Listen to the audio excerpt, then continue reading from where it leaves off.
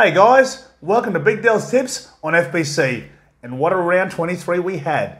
There were some close games, there was some flogging, but more importantly, there was some absolutely cracking games. The powerhouses of the competition, the Melbourne Storm, they just keep powering on. And what about the Panthers against the Bunnies? The Bunnies 12-0, and what happens? 25 unanswered points on the back of Nathan Cleary. Nathan Cleary, you're a genius, son.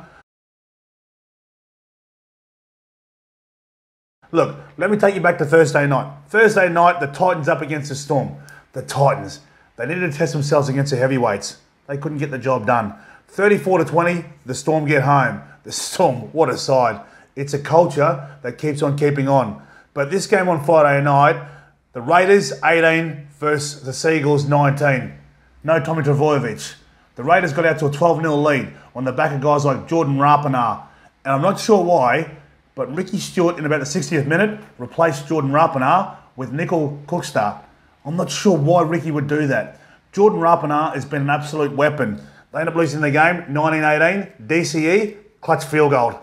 He gets the job done. The Raiders score a try at the death, but too little too late. And what about the Panthers versus the Bunnies? We'll talk about the heavyweights of the competition. You've got the Storm. Everybody is gunning for the Storm. They're going to win the minor premiership. We know that. But these two teams are the teams that I think they can knock them off at the right time of the season. In the grand final or in the playoffs. The Panthers, they started off slow. 12-0, they were down. The Rabbitohs go bang, bang, bang. Couple of tries. They were powerful through the middle third. And then they make a couple of changes. Big Kickout comes on. Obviously, Tavita Pangai Jr., he comes on. Two powerhouses that change up the dynamic of the game. And then what happens? 25 unanswered points. That's right. On the back of Nathan Cleary, what a masterclass. So the Bunnies, there's still a few question marks on the Bunnies. I still think at the right time, right place, they can win the competition. But the Panthers, they're motoring along just nicely. And West Tigers and Sharks. Well, I tip the Sharks to win this. The Sharks, 50 points to 20 against the Tigers. The Tigers, I'm not sure what they're doing. Just when you think the Tigers could probably do something, they don't do anything. Young Mulatalo, unfortunately, he broke his jaw, so he's gone for the season. And then we look at that game, the Bulldogs versus the Knights. The Knights didn't have it their own way, but the Knights got home here, 22-16. The Dogs, they're just missing that class. 6 points, they're in the game, they just couldn't finish the Knights off. On the back of guys like Ponga and that, they get the job done. And what about the Parramatta Eels? The Eels, they haven't had a win for 4 or 5 weeks. Oh, actually, sorry. They did have a win against the Cowboys. Who haven't won for 9 or 10 weeks or something like that. So the Cowboys are under the pump. They pushed them, but the Parramatta Eels, they got home 32-16. But I think they're gone. I think they're in 5th or 6th position now. They can't finish in the top 4. They won't finish in the top 4. And I just don't think they've got enough power to go with the real good sides of the competition. In Toowoomba, the Roosters, they did the job against the Dragons. The Dragons, it's a mental block with them. They got in front, and then all of a sudden, the Roosters just piled tries on them. Young Sam Walker, what a good young player. Comes off the bench, he carves them up through the middle third. So 40-22 to the Roosters. The Roosters are consolidating their top 4 spot. I just can't believe what a great culture the Roosters are. They've had 7 or 8 injuries. Obviously, some players retired, but they keep on keeping on. And last but not least, my Broncos. That's right, 24-22. This game went down to the wire. In the left-hand corner, it should not have been a try to Ewan Aitken. I think Xavier Coates, he got his hand there first. It went upstairs, there's no try. And for some reason, the referee awarded the try. But anyway, you know what? Reece Walsh had a chance to tie it up, and he misses the goal. And you know what that is? That's footy gods, and that's karma. So well done to my Broncos. The Broncos, 24-22. And that was a very exciting round 23. Hey guys, let's start off with round 24, and what a game we have for you. The Knights versus the Titans. The Titans now have lost touch with the top 8. I think they're 4 points out of the top 8, but they need to beat the Knights. They need to win the next 2 games to be in the mix. And look, for me, they're a chance of winning this game, but on the back of the forward pack Newcastle showed last week, they're strong through their middle. We know they're strong through the middle, but I think for me, it's their backs who probably haven't been as good as they should be. So if their backs can fire, I reckon they can do a real good job on the Titans' outside backs. But Kalen Ponga at the back, we know he's a wonderful player, but Kurt Mann and Bradman Best, that centre combination, I think it's a really good centre combination, and I can see these halves are starting to put it together. Young Jake Clifford, he had his best game last week. I think in the post-match interviews, I think he got interviewed, and I think a few of the senior players were going, Jake looks very comfortable now. As we know, 6 weeks ago he moved from the Cowboys, which is not easy, but to get that side around with Mitchell Pearce and Kalen Ponga, and obviously young Jaden Bradley, that spine is so important to Newcastle Knights. They get that right, that's when they play that expansive style of football. The Titans, they play a similar style of football, but they're not that aggressive through their middle third. I know they've got great individual talent, like Big Tino, for Usa Malaawi. Yeah, that's really a mouthful, so I really had to concentrate on that one. Kevin Proctor there, and David Feeder off the bench. For Feeder, I think when you're a young player and you've played at such a level for so long, they're trying to rotate those bigger players like your Kickows, your Fafiters, Tavita Pangai Jr., and their backs. I think even though they've got a fast back line, the Titans, this is where I think Newcastle can get them. They can expose them in the backs because Tyrone Peachy, he's a good 5'8", in their centres and that. Herbert and Kelly are good players. Semi is very consistent. Young Jaden Campbell, obviously Preston Campbell's young bloke, he's doing a wonderful job.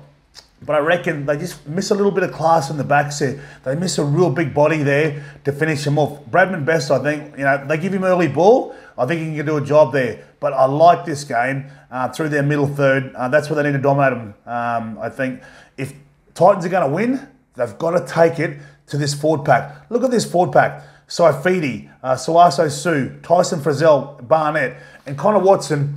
He plays more of a link sort of player, which helps that expansive style of football. And that way, Kalen Pong can get two passes wide and do his magic. And the benches play such a big part. So I look at the benches, and then Fafita and big Mo Fortawaka, who the Dragons are looking at signing. I think it'll be a great signing. But they need to sort of watch that bench from the Titans, because that's when those players come on, that's when they give them that extra bit of sting. So for me, I look at the Knights here, I look at their bench, Josh King, Brodie Jones, a good player, Chris Randall's doing a really good job. Look, for me, I think the Titans can win this one. It's going to be a tight one. Titans are $1.85, Titans are $1.95, Newcastle $1.85. And it's at the Sunshine Coast, which is a great stadium. I played a lot of junior football up there with the Broncos 21s. I'm going in a close one. Newcastle Knights 1-12. Because Newcastle, they can have some lapses in defence, and so can the Titans. So it depends which Titans team comes out, but Newcastle got too much to play for. They want to try and get as high up that ladder as they can. So for me, the Newcastle Knights on the back of their forward pack in that man, Kalen Ponga and Mitchell Pearce. Well, guys, Friday night football, 6 o'clock game. The Raiders versus the Warriors. I'm so excited. You know why? My home ground. That's right. I can't wait for this. Mackay deserves games like this. They've had one just recently. It was Parramatta and the Roosters, and the Mackay fans turned out. I know they'll turn out in droves for this, and I can't wait. What about the talent on show here? Reece Walsh, Jordan Rapana. Last week, Jordan Rapana never should have been taken off. I'm not sure why Ricky took him off, but when he took him off, that changed the momentum of the game against Manly. But look at this Warriors side last week. They're playing some really good football, but they just can't finish off games. Where I see this being won and lost, I see it being won and lost in the backs. I think they're both outside backs. They're exciting backs. They play off the cuff. They don't play with a great deal of structure. And when you don't play with a great deal of structure, you get some magic tries. As soon as they make breaks and stuff, they're kicking it, they're flick passing it. So I look at that back line. Reece Walsh, Hiku, Montoya. Mate, he's a very strong player. He just needs to learn to get a bit more aggressive. Chad Townsend, obviously their halfback, but their forward pack is very good. Fanua Blake, Ewan Aiken's playing some really good football, but it's also their bench. Cody Nikorima, Bunty Afoa, one of the best names in football. Bunty Afoa, how good. And Jazz Tavanga. So against this Raiders side, if they want to play finals football, they've got to win the next two games, and they've got to win them well to get into the top 8. Obviously, they're for and against. So Jordan Rapana will lead from the back, but it's going to be up to Jack Whiten. Jack Whiten, he's the most important player in this team.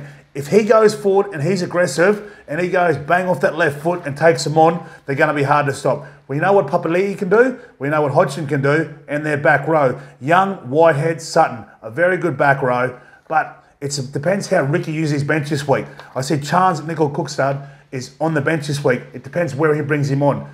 If I'm Ricky Stewart, I'm not bringing Jordan Rapana off. He's got to stay on there because he's that point of difference. So if I have a look at the margins here, the Raiders are $1.45, the Warriors $2.75. So where I'd be looking at this, I'll be looking at taking the Raiders with the 6.5 start. Minus 6.5 for $1.90. I reckon that's a safe bet. I reckon the Raiders will turn it on this week and they'll put the Warriors to the sword.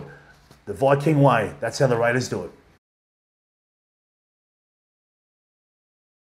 Oh, the second game on Friday night, we know it's round 24. The Roosters versus the Rabbitohs. This game is always got something to it. There's always something missing or something that's a bit spicy.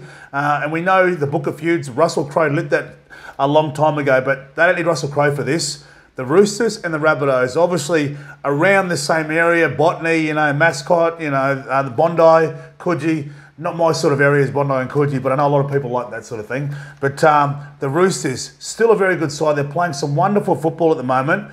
They're in the top 4 for a reason, because it's their culture. I think they might have 6, 7 injuries, a couple of retired players, but they keep finding a way to win. On the back of young kids like Sam Walker, who's starting this week. But when you've got Joey Hargraves, he's an absolute beast. When you've got someone like that, a big alpha male leading from the front, you're going to follow. And on the back of that, you've got guys like Tedesco. We talk about Tommy Turbo, we talk about what he can do, but watching what Tedesco did last week and what he's done all season, he finds a way to stay in the game. He doesn't mind travelling from left to right through the middle, second phase play, and he's hard to stop. So for me, the Rabbitohs too. The Rabbitohs playing some good football, but they got found out last week. Penrith scored 25 unanswered points. Unfortunately for them, the penalty count was 11-2 against them, so that certainly helped the Panthers. But what are this? The Roosters, in their 17, they've got 7 players who have played less than 30 games. That's unheard of. So well done to those young players. They're stepping up at the moment, but I don't think they're going to be good enough to beat this Rabbitoh side. Latrell Mitchell, Alex Johnson, who's scoring tries at will. I think he's scored 24, 25 tries. The halves, they've been majestic this year.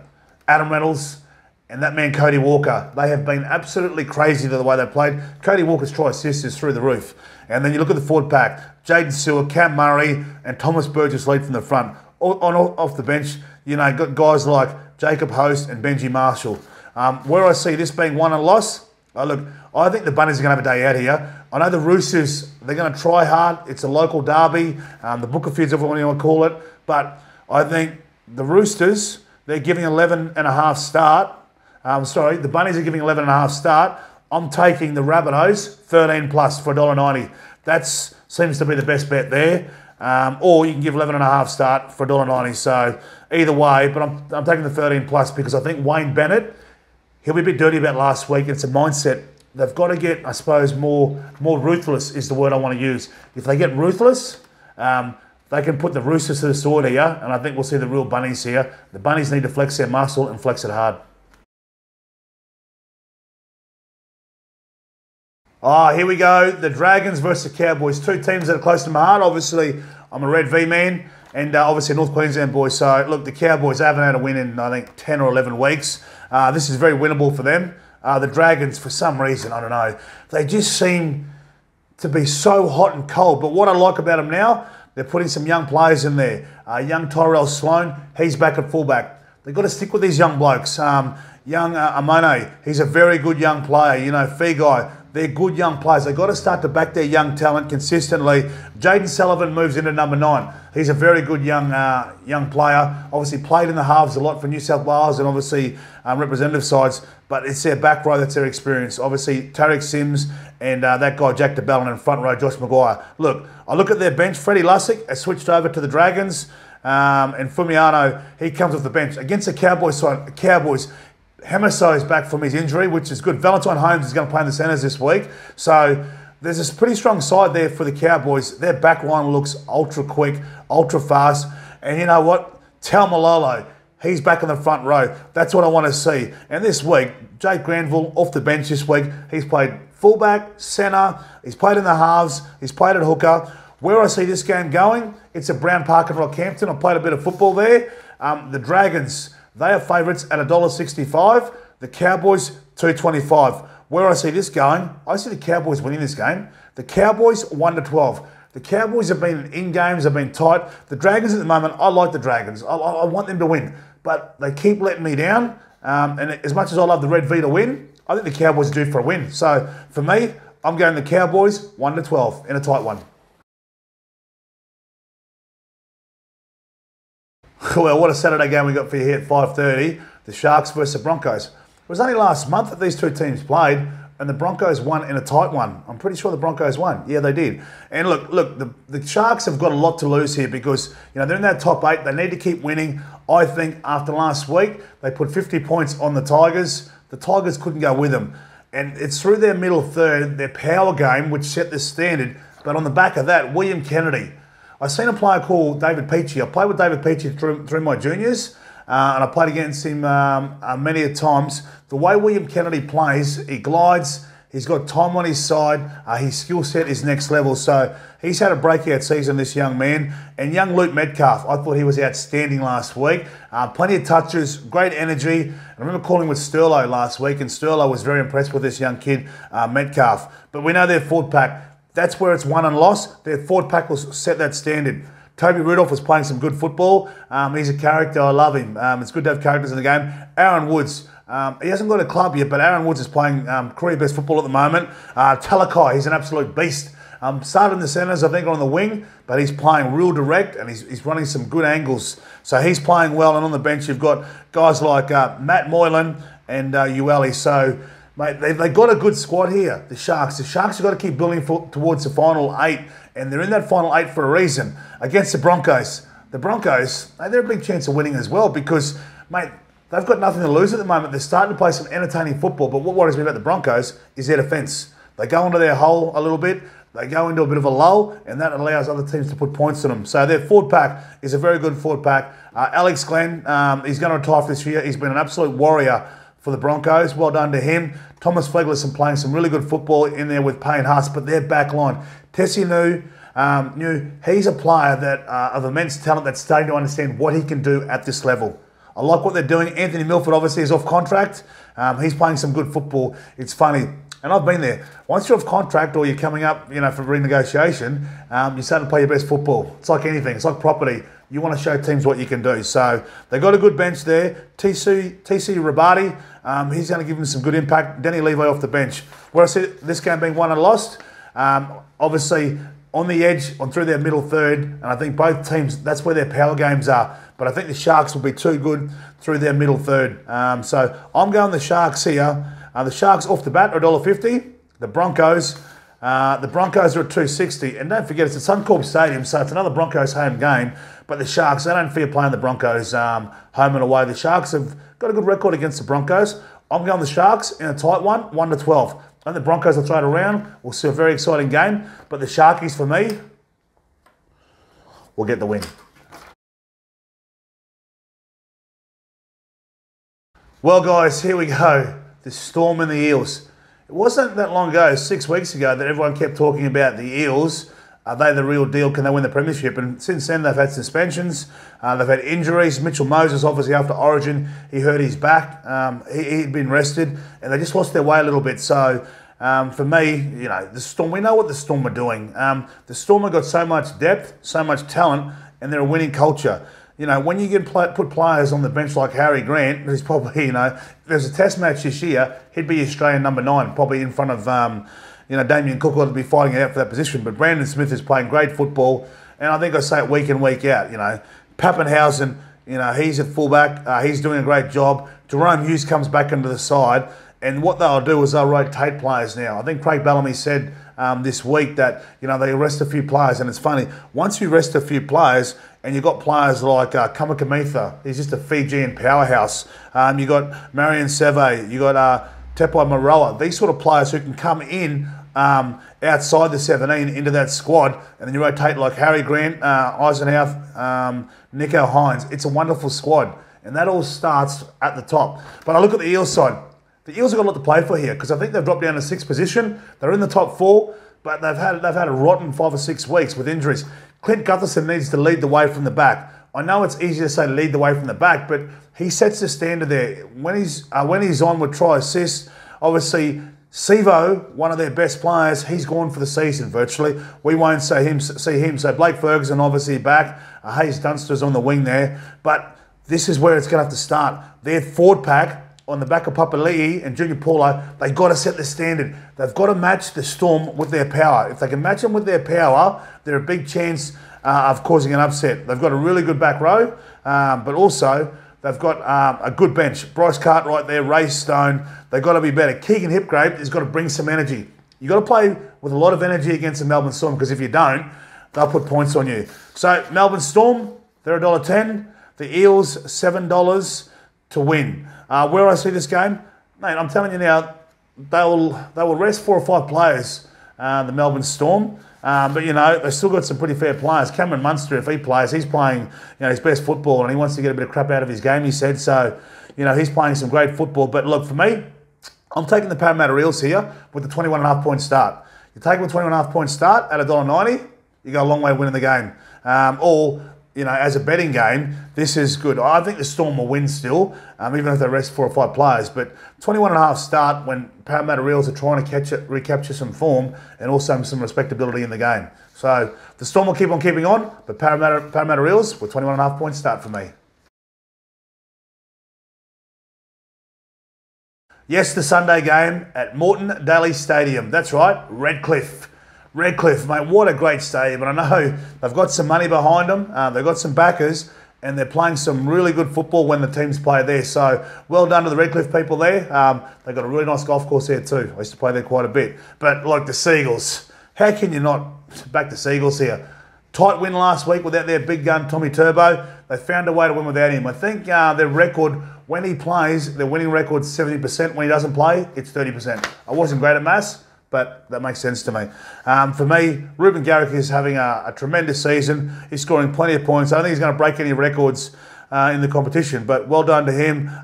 Ola Katau, he is playing some wonderful football on the edge. He's an absolute beast. Mate, he's strong. I love the Polynesian flavour through the Rugby League now. I think the Rugby League, I think it's 55% the Polynesian players and the island players. So well done to the boys, and well done to the culture of the NRL. But also, let's put some money back in the Pacific Islands. You know, Papua New Guinea, Fiji, Samoa, Tonga, all these places. I look at that Seagull side. They're going to be hard to stop. Schuster's playing some really good football in the Manly back row there. But then I have a look at the Bulldogs. Bulldogs, they're trying hard, but they just can't seem to get it done. Jack Hetherington returns there. He spent quite a few weeks on the sideline. He plays aggressive, but I think it's about playing with controlled aggression. So for me, look, I can't go past the Seagulls here. I think the Seagulls by plenty. It's Seagulls, $1.04, Bulldogs, $11. Manly Seagulls, minus 27.5 start. I'm giving them 27.5 start. I think on the back of Turbo, they're firing just nicely. Desi will be cracking the whips, and the Manly Seagulls, they're the team that in the finals can trouble some of the big sides, because they are a big side. And what a game to finish off with. The Panthers versus the Tigers. The game against the two big cats. Wow. Wow. I'm not sure what that was, but two big cats going head to head, and the Tigers at the moment, they're clawless. They got beaten last week, 50 points to 20 with their season on the line. I'm not sure where Madge Maguire goes with this. I know he's got some really good players in the side, but it's about digging deep. Look, I think they're in for a long afternoon here. Obviously, they've got some really good players in this side, but they don't play as a team. And that's the problem with the Tigers. They play individually, and also they drop off their intensity. And when you do it to a side like the Panthers, so for the Panthers to score 25 unanswered points on a team like South, who I think had won 9 or 10 games in a row, mate, you got to watch out West Tigers, because the Panthers are coming. They're coming hard and fast. Obviously, we know what Burton can do in the centres, but it's on the back of their forward pack, their power on their forward pack. Kikio goes back to the starting side. Tavita Pengai Jr. is off the bench. Mate, what a wealth of talent there. The two big Island boys there swapping over. They play that second phase football, but also on the back of guys like Jerome Luai. And have a guess who's back? That's right, one of the people's favourites players, Brian To'o. What a year he's had. So he's back from injury now. So they got their hands full this week, the West Tigers. They're going to do it very tough. So Api Coruscant will have a field day. He's playing some good football, Api Coruscant. He's got his mindset. He knows what he wants to do. And I think, as I said before, if any team can beat the Melbourne Storm through that final series, I think the Panthers, because last year they were embarrassed in the grand final. It was closer than it should have been. Anyway, I have a look at the price here. No surprises here. Panthers are $1.03. The West Tigers, $13. Where I see this being won, obviously the Panthers through the middle third, out wide. They got too much talent. The Panthers are giving 28.5 start, and I'm saying take every bit of that. So Panthers minus 28.5 start for $1.90. That's where I'm going with it. The Panthers are going to have a field day, and they're going to claw their way to victory against the Tigers, and the Tigers are going to be gone. Well, that's Big Dell's tips for this week. To all my PNG friends up there, you know I love my hat, and I found this little beauty. How good's this? Yes, I'm looking forward to coming up and seeing you guys in the off-season. Hopefully do some clinics and have some fun. Thanks, guys. Always good. Big Dell for PNGBet.com.